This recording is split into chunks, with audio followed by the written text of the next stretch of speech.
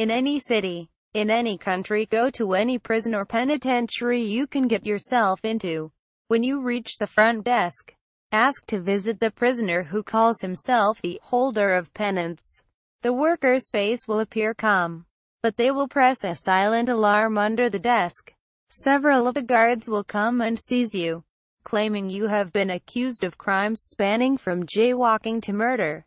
Do not protest these accusations. Any argument or complaint will be answered with brutality. You will be thrown into a cell in the deepest parts of the building and abandoned there. You will not be in there for long, but it will seem like ages. After an immeasurable amount of time, a guard will unlock your door and tell you it's time for your trial. The guard will command you to follow him, and you would do well to obey. The path will twist and turn, but you must never lose sight of the guard. If you become lost, the cells of the jails will be opened. The prisoners will inflict all kinds of horror upon you. But no matter how much you are hurt, you will be healed fully the next day, only to repeat the process over again. If you manage to keep up, you will be brought into a small room. The guard will instruct you to remove your clothes. Refusing will cause you to be judged guilty on the spot, and you will receive a punishment that only the damned souls in hell envy. Once you are prepared, the judge will place a crisscrossing chain on your torso. They will be freezing cold, but you must show no sign of weakness. If you shiver, you shall remain frozen in time, but fully conscious, until the very earth burns out. You will be led to the front of the courtroom and presented to the judge.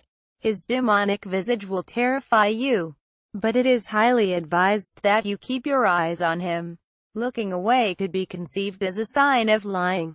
He will inspect you, and he will only respond to the question, "What did he do wrong?" Quote, the judge will cease his inspection and begin to state the charges against you.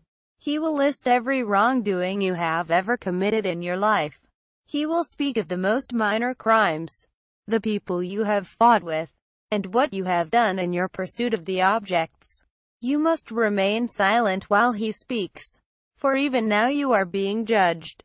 The judge will finish his diatribe and ask you for a closing argument. The only thing you can say that will defend yourself is, "I regret every wrong I have done." You must mean this, no matter what the reason was, no matter if the action was justified. You must feel truly sorry for it.